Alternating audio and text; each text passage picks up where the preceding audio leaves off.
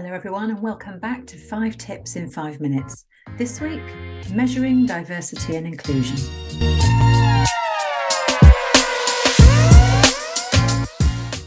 If your company has stated its commitment to being more diverse and inclusive, you need to be transparent about progress. You need to show the receipts, and to do that, you need to measure.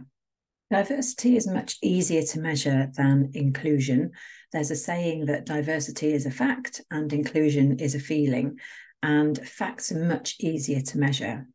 It does make it easier to measure diversity if you've got comprehensive diversity data, and I've covered how to go about collecting this in a previous video. Inclusion is still perfectly possible to measure, and we'll come on to how to do that.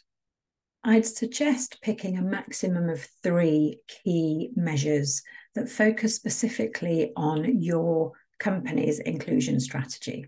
And here's 5 potential measures that you could use. Measure 1 is representation.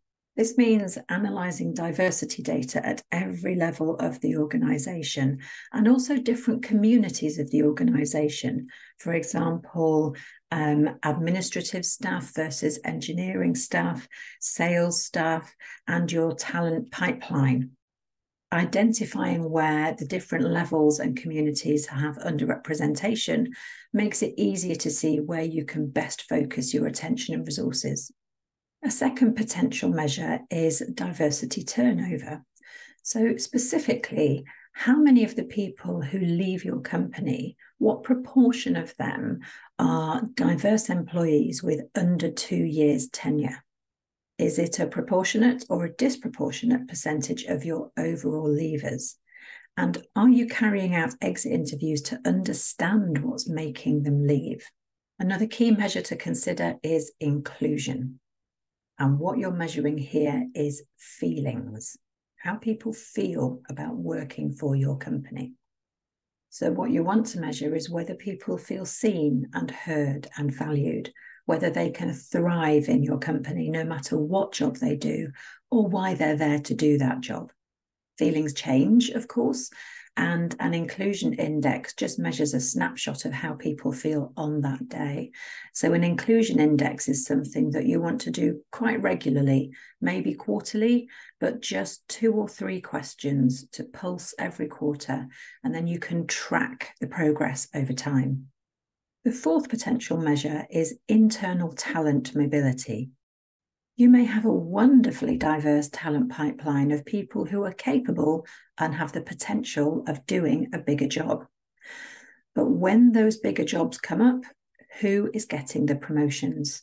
Is it reflective of the diversity of your talent pipeline? Remember, if you're trying to diversify your senior team and your talent pipeline looks like your senior team, you're not going to see change anytime soon.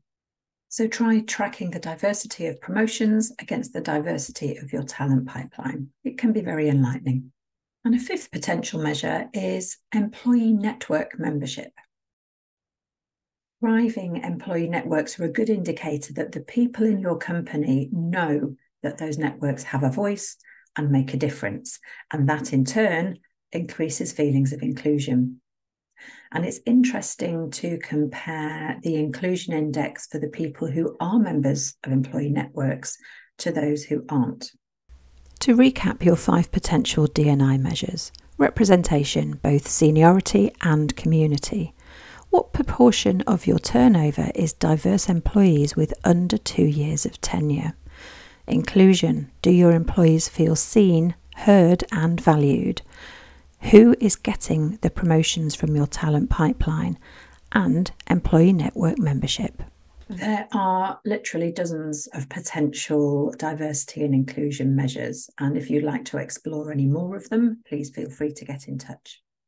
Otherwise, thank you very much for watching, and I will see you next time.